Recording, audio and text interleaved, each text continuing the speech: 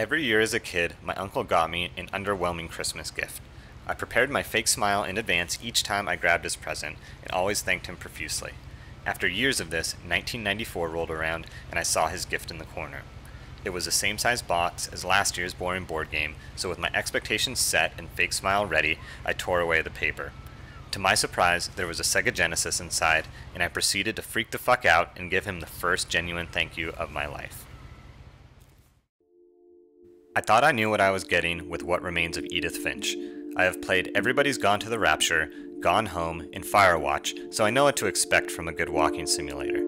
As I started playing What Remains of Edith Finch, it looked like previous year's games, but like Christmas in '94, once I unwrapped it, I was blown away with what I found. What Remains of Edith Finch walks you through the 100-year history of the Finches. As a late member of the Finch family, you return to an abandoned house you lived in as a kid, and you explore its contents to find out what mysterious events happened there. The house is chock full of interesting items from the dozen or so people who live there, but more importantly, every time you enter someone's bedroom, you flash back in time to relive a memory from the past through their eyes.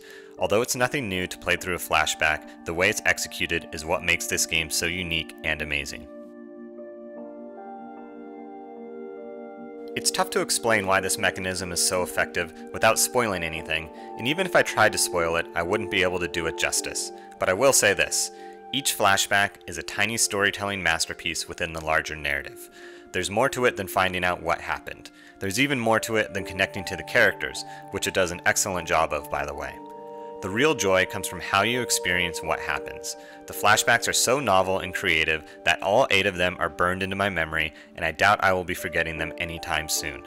I know that's not the most convincing justification, but you'll just have to trust me on this one.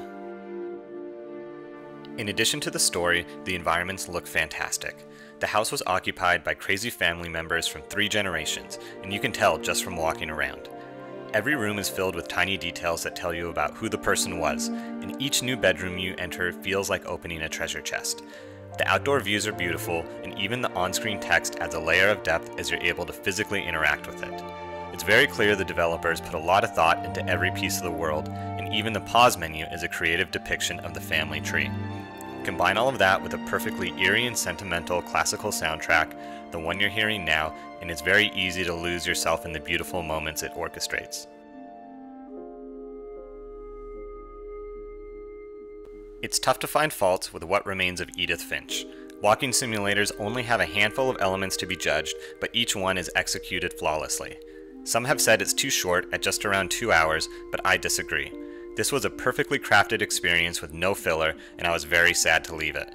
Better to end it on a high note than let it lose its impact by dragging it out. More games should have the courage to do that. Every once in a while, a game comes along that changes how you fundamentally view video games. Dark Souls changed how I view combat and level design. Persona 5 changed how I view character development. And Breath of the Wild changed how I view open world games. Each of these games became the gold standard to which I compare all similar games, and now there's a new member in the club. What Remains of Edith Finch has changed how I view interactive storytelling. If you enjoy a rich and creative storytelling experience, then What Remains of Edith Finch is an absolute must-play.